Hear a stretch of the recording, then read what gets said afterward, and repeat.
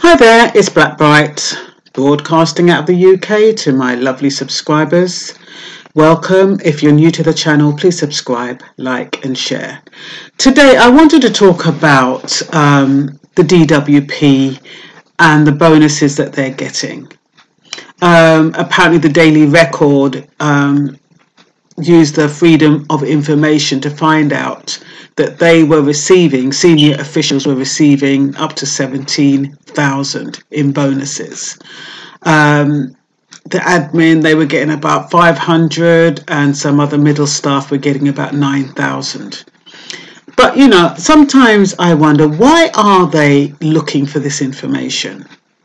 Why are they making Freedom of Information requests? What purpose does it serve? They're rubbing our noses in it. To me, that's what they're doing. Because, you know, it's not like by informing us, it's going to stop, or it's going to stop them from getting the bonuses, or it's going to force them to balance what they get with what they give out. It's not as if that's going to happen. It's not as if it's going to resolve anything or remedy anything. It's not. So I just feel they're rubbing our noses in it when they're letting us know this information, knowing that 1.6 million people are going to food banks, are using food banks, are being referred to food banks. 1.6 million. Christmas, they stopped the £10 Christmas little gift that they used to give. And yet they can award their senior bosses that amount in bonuses. Apparently it's to reward them for their hard work. What hard work? They've just paid out 600 million to a couple of private companies to do the work.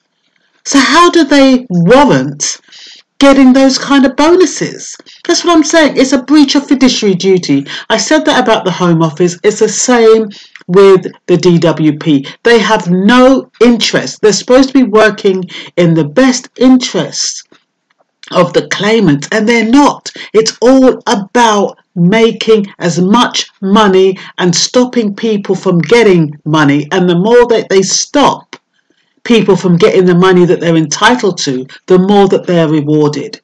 That's why the bonuses go from the bottom to the top.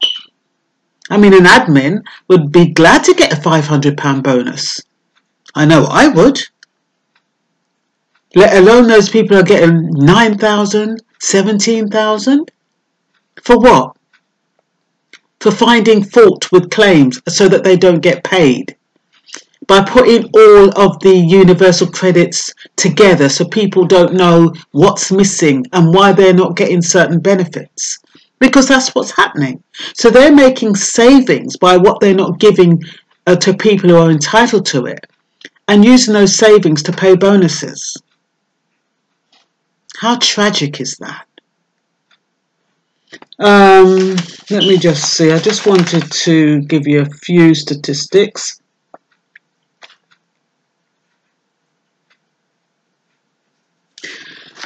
Okay. It's wrapped the £10 bonus for people struggling over Christmas. They've inflicted cuts on low-income families. They're rewarding staff with huge bonuses. The Daily Record made a Freedom of Information request, which showed that 6 staff earned 70,000 in bonuses. 183 Grade 6 employers got 1,450 in 2017 to 2018. Senior staff got 9,500 to 17,000 in performance awards. Admin staff got 500. Last year, the DWP bonus bill was 47.2 million, excluding pensions. And the DWP underpaid claimants by 1.7 billion in 2017 to 2018. That's what I mean. What are they going to do with that information? It's fine, you know, getting that information from the Freedom of Information people, but what are you going to do with it? Are you going to make them return the bonuses? Are you going to refund or give the money to those people who were cut short? No. So why are you telling us this? Sometimes I just think that people just want to rile people up. Honestly, I can't help thinking that, because I don't understand the logic of why we're being made aware of all this injustice. Why are we being made aware of it? And nobody's doing anything about it. There should be somebody in power to say, okay, you can't get those bonuses. You're not entitled to them because these people have had their payment benefits cut and we've made a mistake and we're going to look into it. So until we've worked it out, they shouldn't be paid bonuses just because they've saved the DWP or the government money by depriving people, depriving families. That's not how it should work. And I just think it's a shame that, people can make a fuss. People can go, yeah, it's unfair, blah, blah, blah. What difference does it make? What's it going to do? It's not going to do anything. People are going to continue to struggle.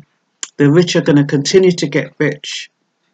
And yeah, like I say, it's an unfair system. And that's all for now. Short and sweet.